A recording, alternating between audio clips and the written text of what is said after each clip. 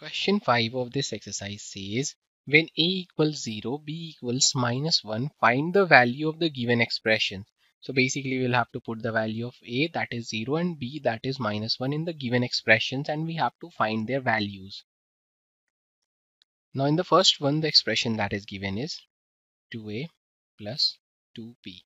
As we know that a is 0, so it will become 2 into 0 plus b is -1. It will become 2 into -1.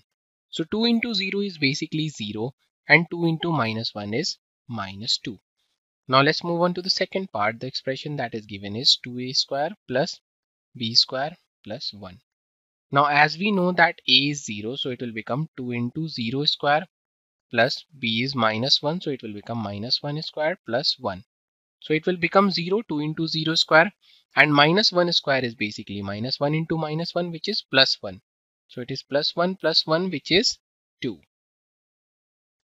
Now in the third part, the expression that is given is 2a square b plus 2ab square and plus ab.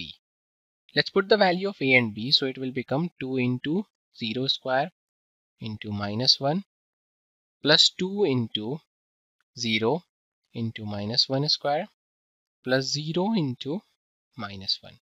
So as we can see, in the first term we are multiplying it with 0, so it will become 0. In the second one also we are multiplying it with 0, so it will become 0, and the third term will also become 0. So the final answer will be 0. Now let's move on to the fourth part. The expression that is given is a square plus ab plus 2.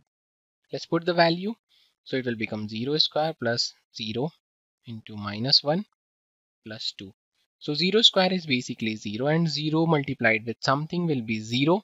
So it will be +2 only. To learn more about how QMath can help you crack school and board exams, explore QMath Leap, a live online classroom program run by highly experienced and committed teachers.